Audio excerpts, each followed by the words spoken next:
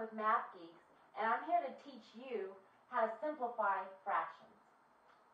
Simplifying fractions is real easy. Let me show you. We'll take 4 over 6, for example. Now our first step is to simply break these numbers down. We all know that 2 times 2 gives us 4. But what about the 6? You guessed it, 2 times 3. Well, now that we've broken these numbers down into a simpler form, what's our next step? Well, what we have to do now is eliminate any like terms. So we can take this 2 here and get rid of it and say goodbye to this 2, 2.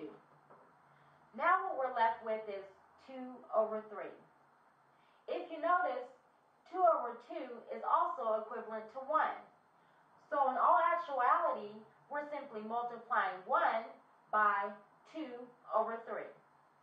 So what we're left with is 2/3. Great. That's our answer. Let's do another one. This time we'll take 12 over 26. Now just like before, we simply have to break these numbers down. So for 12 we get 3 times 4. And 26 will give us 2 times 13. So what's our next step? Yes, you remember, we have to eliminate any like terms. Do you see any like terms here? I don't think so. So what do we do now? Well, we'll just have to break it down a little further.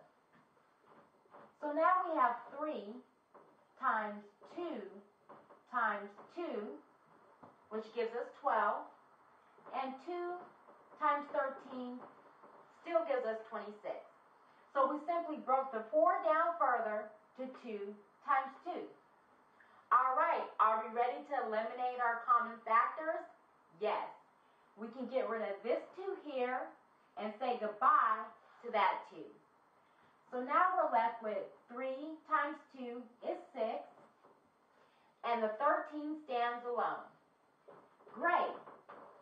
6 over 13. Now that's our answer.